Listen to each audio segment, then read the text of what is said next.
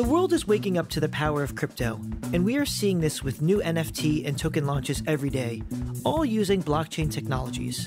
We're also seeing huge marketing spends by crypto exchanges and platforms, and so this season, we are speaking to the marketing leaders of those crypto companies. Hosted by Brave Software and me, Donnie Dvorin. You're listening to a new episode of the Brave Marketer podcast, and we have an exciting one for you because we're talking to Kylin Dewdney, and he is the co-founder and lead initiator at two different companies, NFT3.com and also Kylin Network.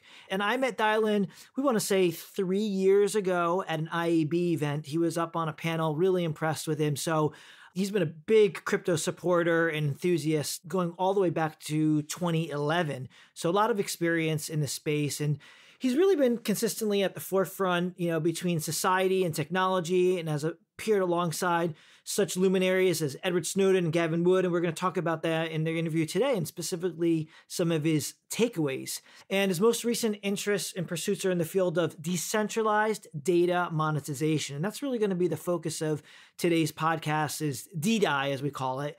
That's more for the decentralized identity part of it. Again, in this episode, we talk about ethics, security considerations for sharing your data in the Web3 world. Talked about how do you do it from a B2C perspective? How do you do it from a B2B perspective? And we really talked a lot about like the genome. Someone could make like $5,000 to $50,000 off of a genome. And how do you, prevent fraud and everything from happening from there? So I think you're really going to like this episode. Before we get into the episode, of course, we have our Brave Pick of the Week.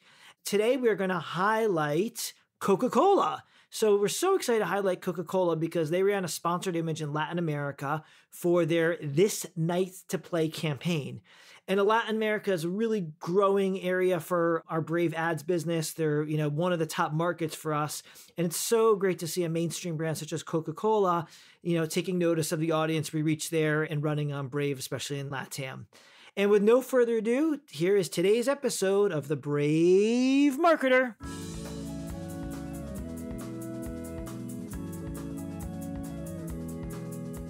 Kylin, welcome to the Brave Marketer podcast. How you doing today?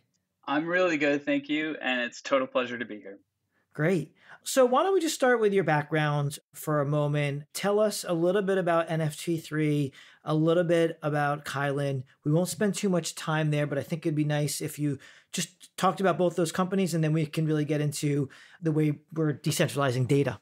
Yeah, thank you. So NFT3 and Kylin sort of work synergetically and respectively within this sort of overall theme of how do we think about the transition from Web 2 to Web 3? And how do we bring to life a lot of the imagination encapsulated in this idea of going from sort of more of a platform basis to a P2P orientation, where we're moving from the internet being like kind of just information to now, assets, right? And not just crypto assets or financial assets, but in fact, the equity that individuals have, the data that we create, share, monetize, operationalize, blah, blah, blah. How does that look in Web3? And so for Kylin, we're thinking about how data is custodied, how data is validated, how we call interesting information off-chain, bring it on-chain. Similar to, and this is the Oracle functionality. With NFT3, we're very, very focused on how does identity play a role, and in particular, decentralized identity as the nexus for sort of a unified experience, common reference of the individual existing as a sort of data, having their own data equity, their own life that they live in a Web3 context, and how they can derive some value or benefit from that. Are both of these companies B2B, or there's a direct B2C where consumers can interact with your actual software products? In both companies, they can be B2B or B2C. Now, NFT3 is more B2C oriented because it is very much looking to productize a technology that has recently become a standard. And that technology is decentralized identifiers. And the last time that the World Wide Web Consortium had approved a standard was HTTPS. And this is, in fact, the latest standard that they've approved. And it's becoming a de rigueur standard for decentralized identity, I guess, or identity within Web3. And there's many projects working with DIDs, but we're working with a particularly good iteration of this. And we really want to get people using decentralized identifiers so that when Web3 really comes into reality, they're standing on the doorstep of being able to have a common referent to all of the experiences that they may have in metaversal contexts, gamified contexts, et cetera, et cetera. So there's very much a B2C orientation to that. So walk me through an example of how a user would do that. Yeah, absolutely. So I think a really, really cool example of the possibilities of what we're calling, D data or D data journey may look like in terms of use casing. And I've talked about it quite a bit in other contexts, but is this idea of, for example, genomics, right? So tokenizing your genome, what would that actually look like? So you would, for example, upload your genome to a secure enclave. Every time a researcher dips into your genome, because it's attached to a decentralized or unique identifier, you could get basically paid directly from that. Now you may say, oh, this sounds like science fiction. This sounds a little bit like crazy. And why would I want to put, my genome up on the web? And why would I want to undergo any friction with that? And is that true? Are researchers actually paying that a lot of money that people would do this? And the answer is yes. It's a business model that in fact exists right now, but it's centralized. So companies like 23andMe, Ancestry, they're charging you a couple $100 to swab yourself and get some insights about, which is valuable, by the way. I won't discount that, to get some insights maybe about your history or genetic history or whatnot. But on the back end, it's actually a huge part of the revenue generation model of these companies is they sell this genomic information to researchers, and they're making enormous deals on it, like tens of millions, and in some cases, hundreds of millions of dollars deals are being made to pharmaceutical companies. So it's a business model that exists, but it just exists in a centralized way. You can envision the possibility if people were to securely upload their genome in some sort of like self-custody way, the researchers in a trusted execution environment, whatever that may be, were able to compute upon that information and access it for a fee. That person could be directly monetized just by sharing their genomic information. This is but one use case of sharing your data or D data in Web3, right?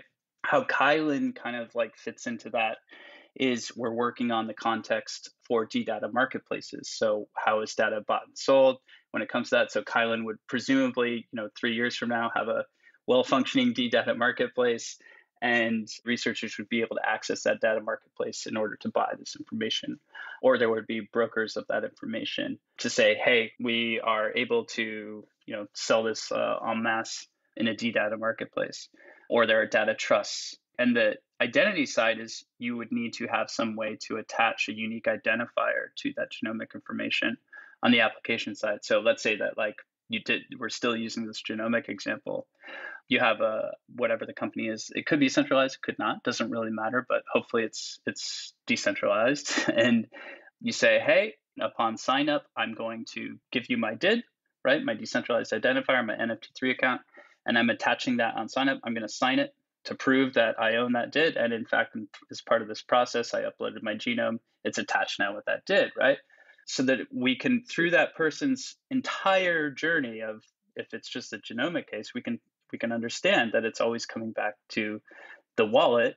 Say if we want to give them that personal capitalization, like they pay, the researchers pay for the access, and then it goes directly to the person. This is like a really, really cool example, and one that has, I guess, equanimity about it doesn't matter if you're like in Botswana or in Netherlands, your genomic information has some value. And in fact, some people's genomic information, regardless of geography, has value over other people's, just depending on their particular genome. But there's a lot of other really cool use cases and examples of how identity can be leveraged within the context of people starting to, and their own data within the context of people really self-custodying their data, of us turning the whole basic business model of the internet, which is advertising, which is Brave is doing a bang up job of pushing this narrative, right?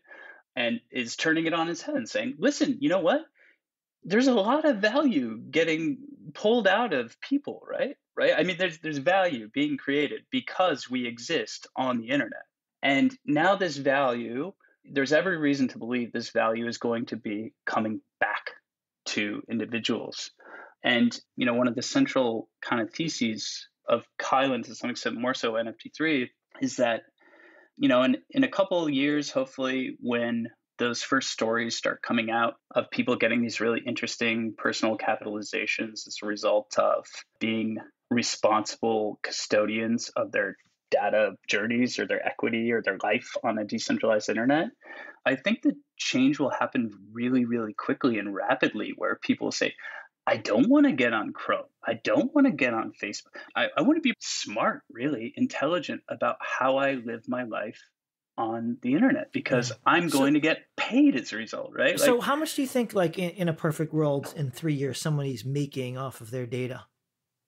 it's hard to say. And I think it's quite variable depending on the extent to which we have maturity in the technologies that underlie this.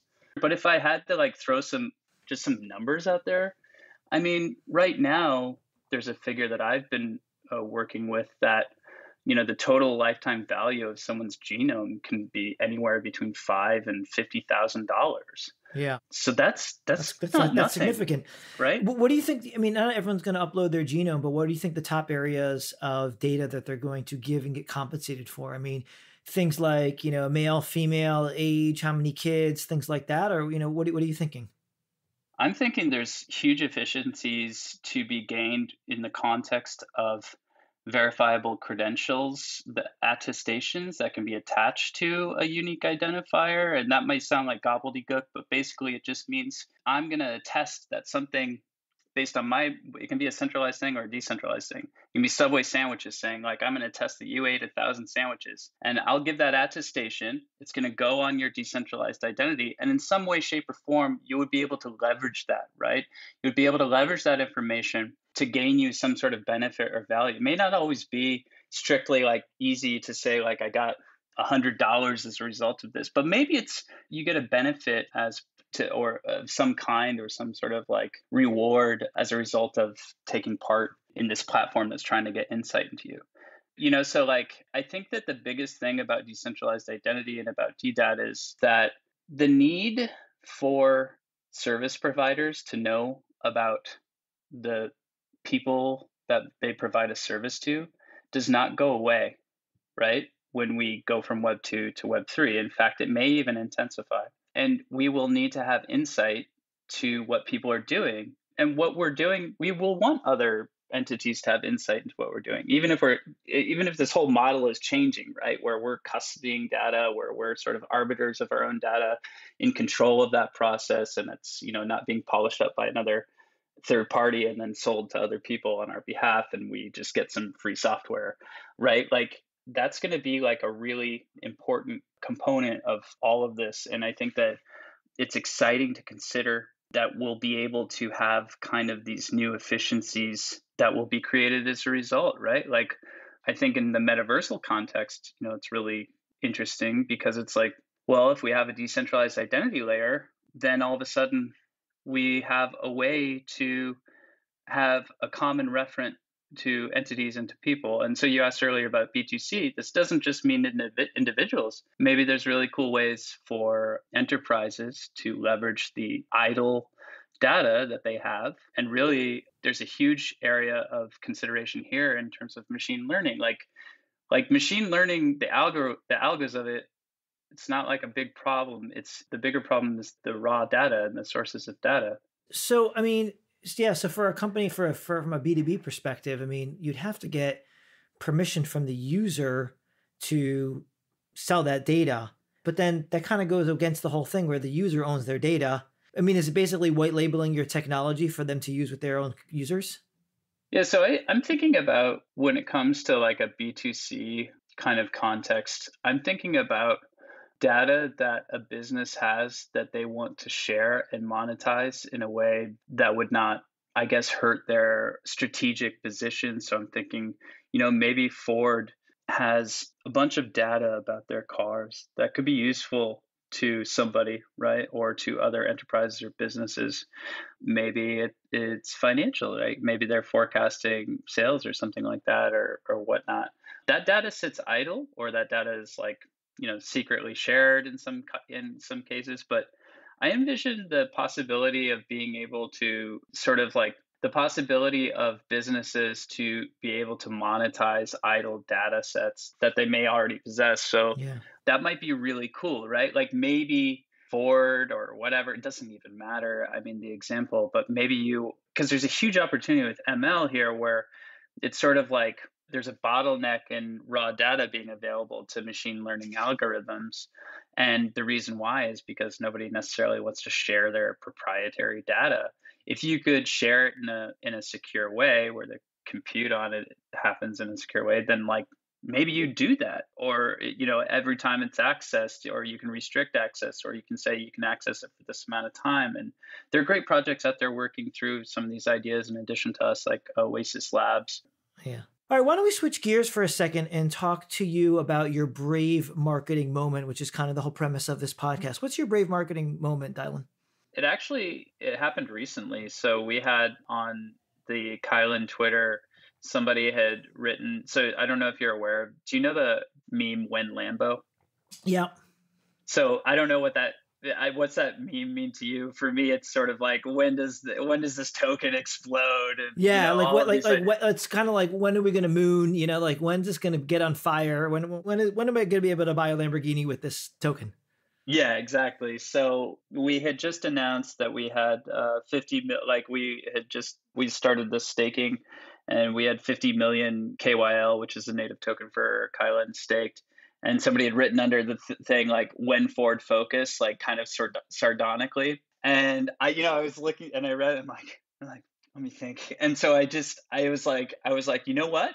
If we get our community to write 1,000 comments under this, we will buy one of those community members a Ford Focus, and we'll have them post a picture under here out of spite Nice. to your comment.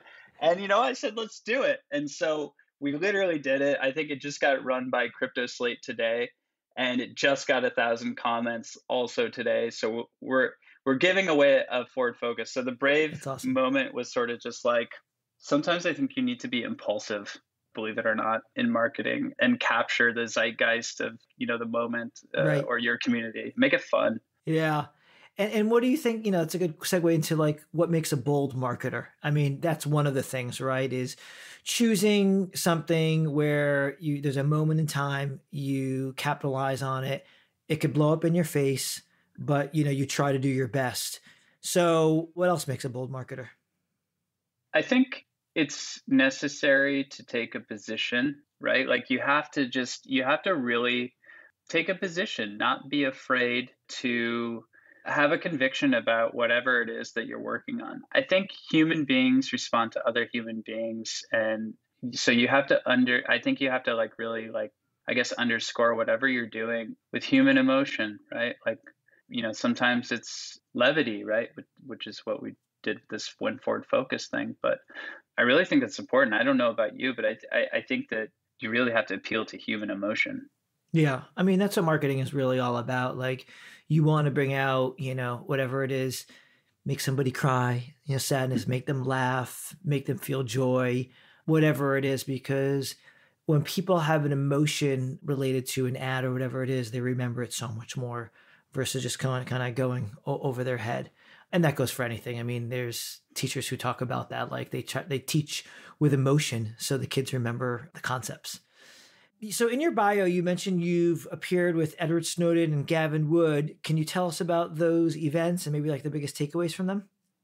Yeah. Well, like if I ran into Tom Cruise on the street, and maybe that's dating me because he's like maybe not a huge celebrity anymore, but Oh yeah, he is. but enough, right? I'd be like, okay. But like running, being, and I've met Gavin a few times now, but being in his presence and certainly in Edward's, like I'm very struck by that. So that experience was just huge for me because people like that are very much, my heroes, certainly. Where did you meet them?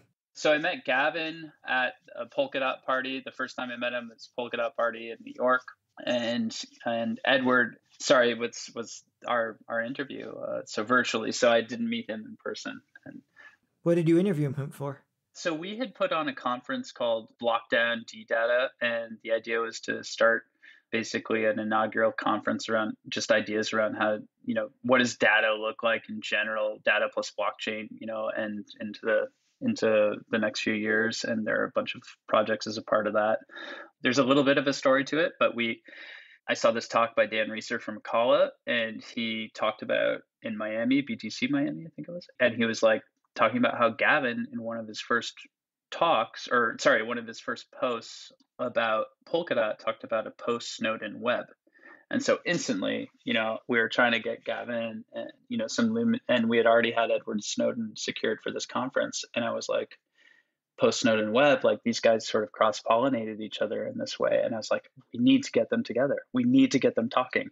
And so, yeah, I hustled it and we tried to get in touch with Gavin's people, put it together in a few days. Like 5 days later was a conference and we did it. And I was stunned, and I think I did a good job of not looking like I was stunned during the interview. But yeah, I sort of moderated them talking. It was really wonderful. That's awesome. That's awesome. Yeah. What were some of like the takeaways? Like what was like the aha moment from the interview?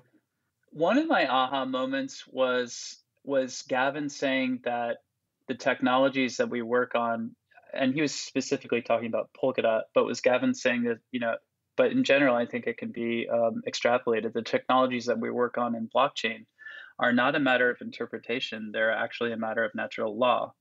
And I think that was extremely profound because, it's not untrue. The whatever we do in blockchain ultimately boils down to consensus mechanisms, which are math, which is the universe, which is, and so it very much is natural. And I was just like, wow, that is profound. Mm-hmm. From Edward, I took away a key moment that I took away from him was that he had this really interesting counter narrative to metaverse that I thought that really made me pause and consider. He said, listen, if you're sitting in your basement and, you're playing a video game and then somebody asks, says you need to buy like this, NFT to be able to play the video game.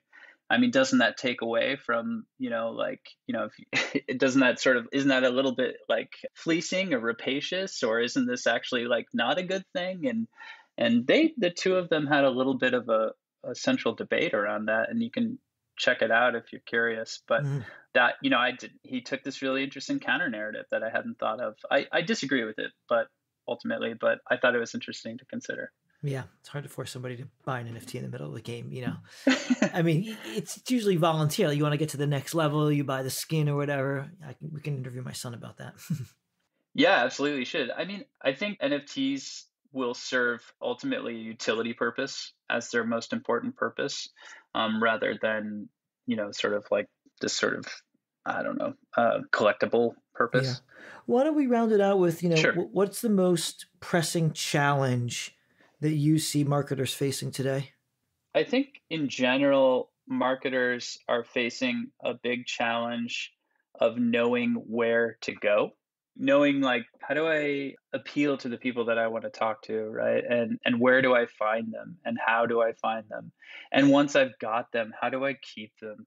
How do I deal with the fickleness of a community that I'm inculcating, right? I think that's really a particular challenge in the crypto sphere in marketing, because sometimes our communities can be very speculatively oriented and they have no necessarily long-term allegiance to your brand, but only insofar as you're attached to your token value of your native token.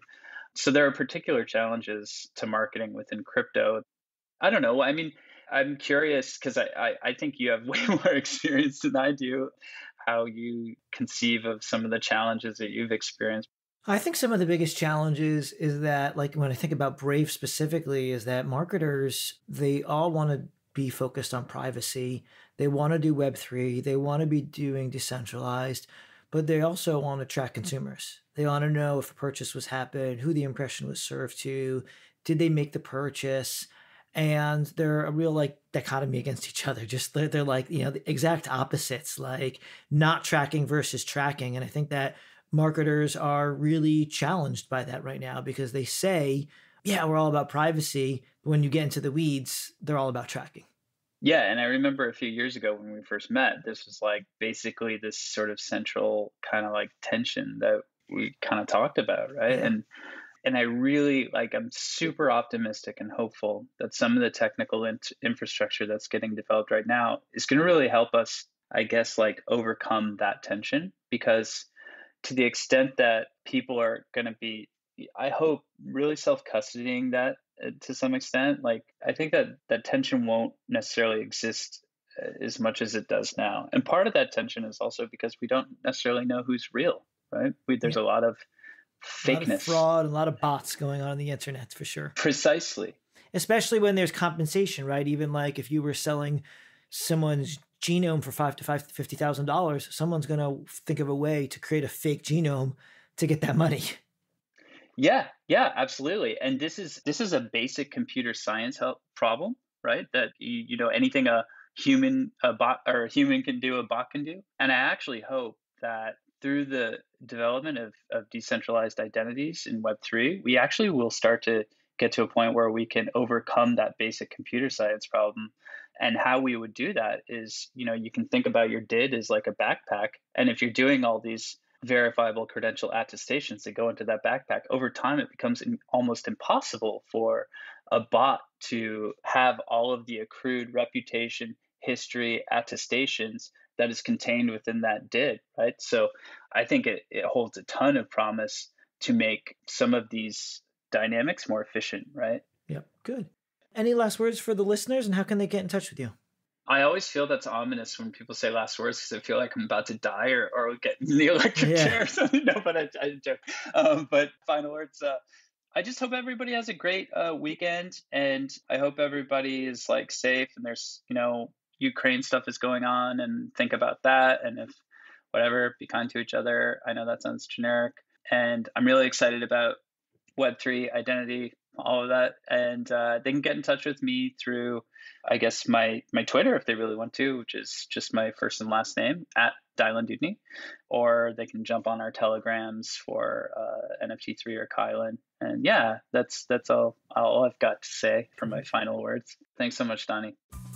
Thanks again for listening to the Brave Marketer podcast. To stay up to date on all things Brave, sign up to the Brave Ads Insider newsletter at brave.com/ad news.